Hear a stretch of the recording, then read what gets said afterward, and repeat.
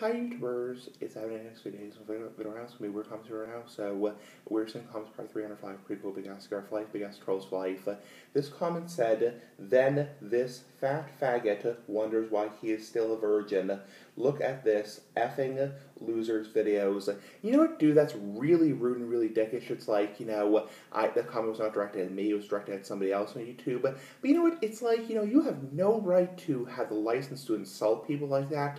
It's like, okay, this person's videos may be, poorer quality, they may be lower quality, they may have statistically poorer quality than your videos, but you don't have to be such a rude ass, like the big ass cigar. It's like, at a certain point, what gives you the right to use all that profanity, all that vulgar language? It's like, what the hell even gives you the right to bring up somebody's sexuality? It's like, what does, being a virgin have to do with anything about that? It's like, that's your private life. Obviously, he's just doing that to insult the person, but it's still pretty trollish and dickish. So it's like, why do you even care? It's like, if you don't like the video, don't watch the video. Okay, some of these videos might be, a little bit, crappier quality than your video, or you may not, like the video to a certain degree. It may not meet your standards as a good video, but you know what? You don't have to be such a rude ass like the big ass cigar. You can do other things. You can give the video a dislike.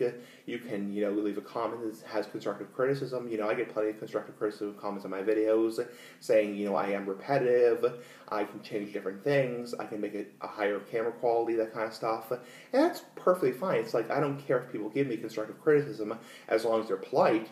Over the years, people have given me plenty of constructive criticism on my videos, but it's like, you don't have to be such a rude ass. You don't have to be on YouTube, cursing at people, swearing at people. You don't have to be using the F word, the FAGGOT word. It's like, at a certain point, people's videos are not hurting people's videos. It's like, I could sit at the camera and go blah, blah, blah, blah, blah, blah, blah, or make an in-depth, high-quality video. It doesn't really matter because YouTube doesn't have policies regarding, your performance on your camera. It's like, YouTube is not asking you to be perfect on your camera.